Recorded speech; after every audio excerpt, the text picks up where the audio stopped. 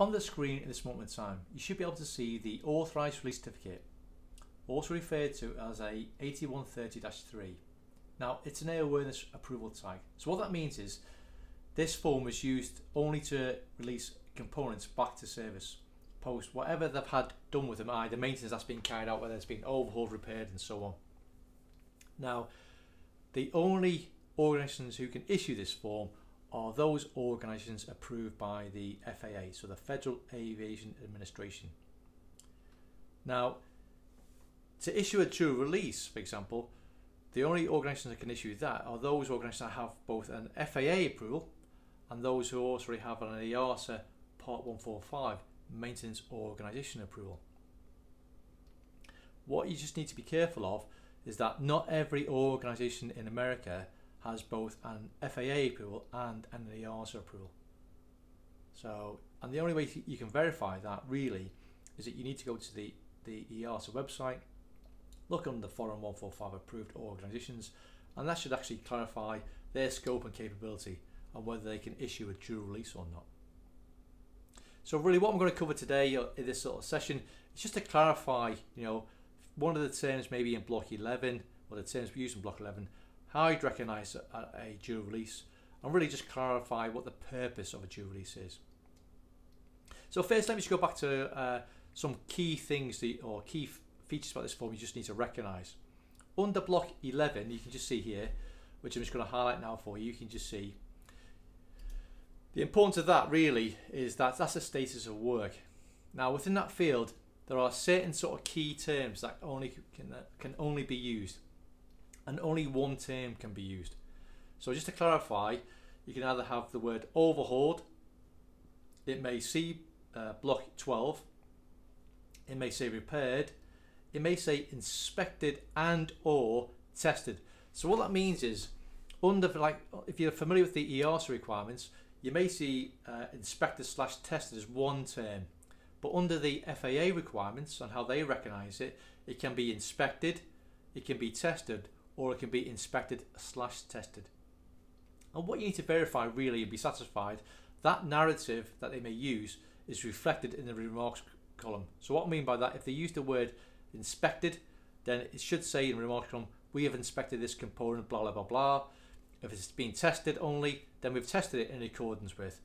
If it's been inspected/tested, then therefore they should explain what they've done to inspect it in accordance with and what they've tested it in accordance with. And then the final term you'll see it says modified.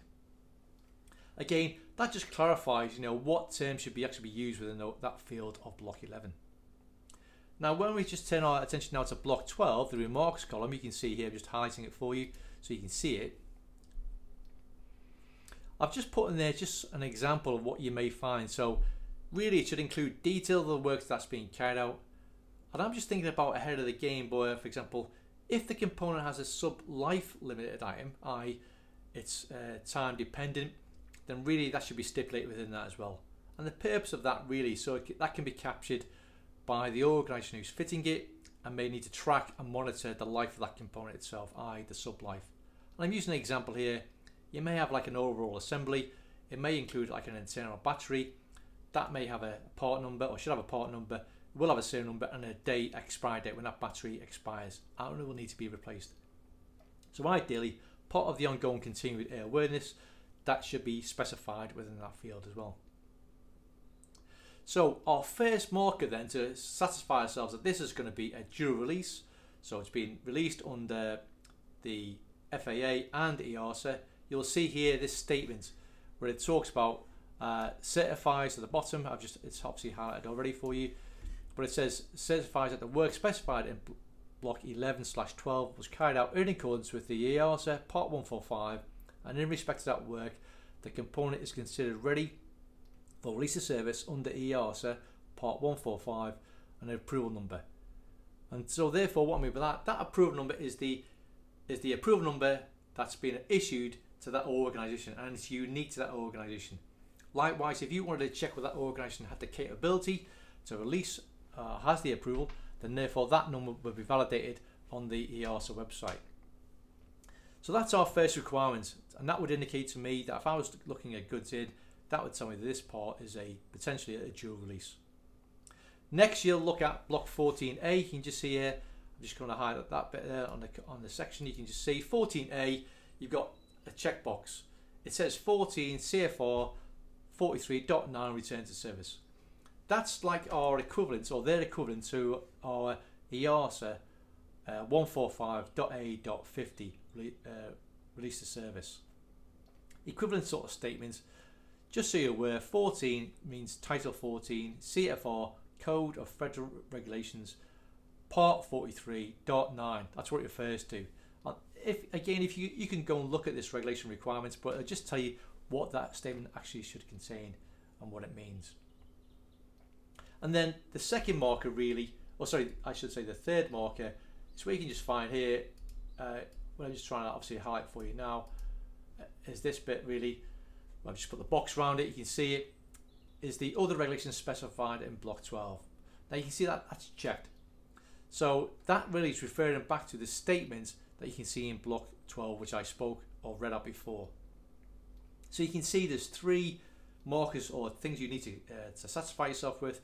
One, you've got the statements in the remarks column that certifies that the work specified in block 11/12 was obviously carried out and it comes with the EASA. The second one is obviously the checkbox that the 14 CFR has been ticked, and then the other regulations specified in block 12, that also needs to be checked. Those three things would confirm that that component is a dual release.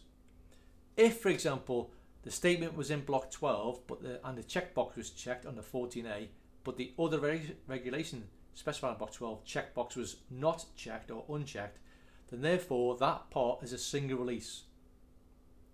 Okay, so what does this actually mean? What's the purpose of a dual release? Well, if you think about it, it basically gives the greater flexibility where that component can be fitted. So what that means is that component can be fitted to both a FAA registered aircraft, which is referred to as the NREG. So it fits as any of those type of aircraft, and it can be fitted to any aircraft within the European Union, or European registered aircraft, I should say. If, for example, that box was not checked on the other regulations specified in block 12, what that means, then that part could only be fitted to an unregistered aircraft.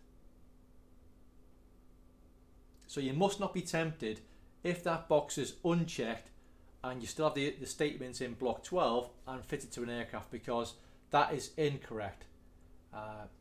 If you have any sort of queries about the form and whether it should be completed or not, or it's been missing certain things, then you need to go back to the originator and clarify or get a reissue of the form itself with the corrected sort of changes. So just to clarify one more time, to determine when this form's a dual release or not, you need the statements in block 12, you need the 14 CFR 43 box checked, and you also need the other regulations specified in block 12. That box needs to be checked. And that's it, really. Have any sort of questions again, how can you, if you have any sort of questions, then drop us a line that you can see now on the screen. We'll be more than happy to help. Many thanks. Bye-bye.